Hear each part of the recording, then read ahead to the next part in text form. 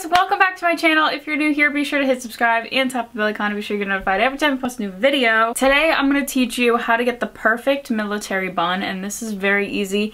You don't need any socks or any sort of big additives. It's literally just your hair, a hair tie, some bobby pins, and some gel. It's a method that I really like and I thought I would share it with you guys. By the way, if you want to see a video on how I do my makeup for the military, please give this video a thumbs up. That would really boost my motivation and will to live. Anyways, I'm gonna try and really get every angle. I'm sorry if it's not perfect. Let's start with what you need. Rat tail comb, easily. I have some water here. Usually I do this by my sink, but I have some water in a spray bottle. I just have a little handful of bobby pins. You don't need that many. 2 hair ties, just in case. Whether you want to secure it with another hair tie or bobby pins, that's up to you, but I just have 2 hair ties.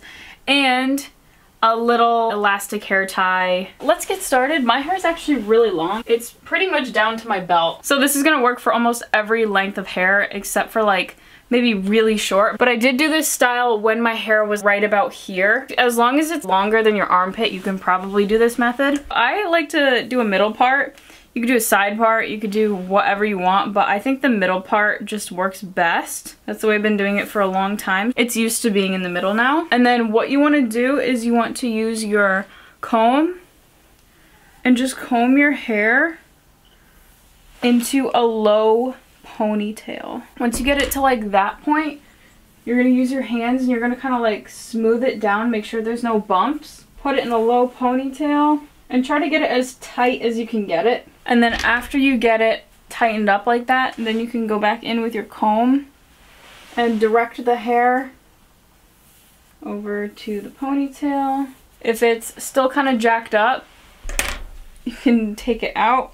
Just hold the rest that's not messed up.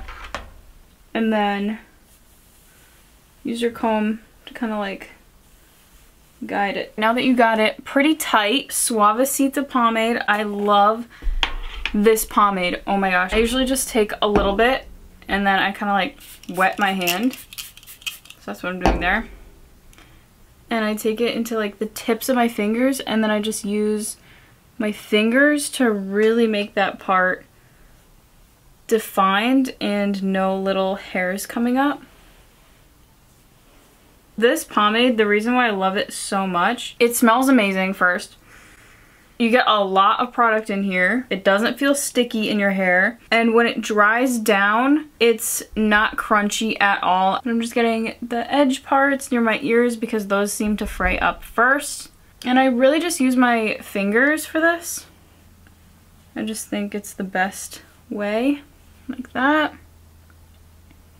You can put some gel up there, just loosely like that. And then use your rat tail comb.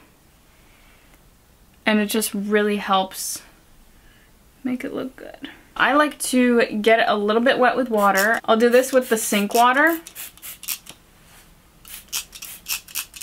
Divide this into 3 sections. And then I'll just start braiding them like normal.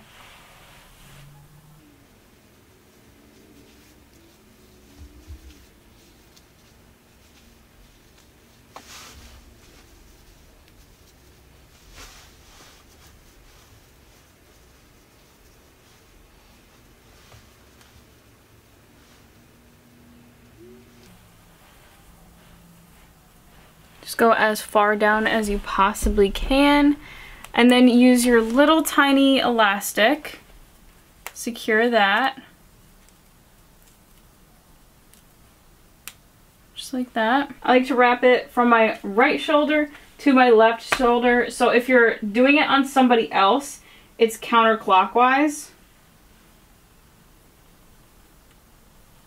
Like that. And then once you get to the end, you could take a bobby pin, put it through the elastic, pin it into your bun, and kind of like tuck the tail in there too. Then where you want to place your next bobby pin is like right over where you tucked it in. So that would be right here.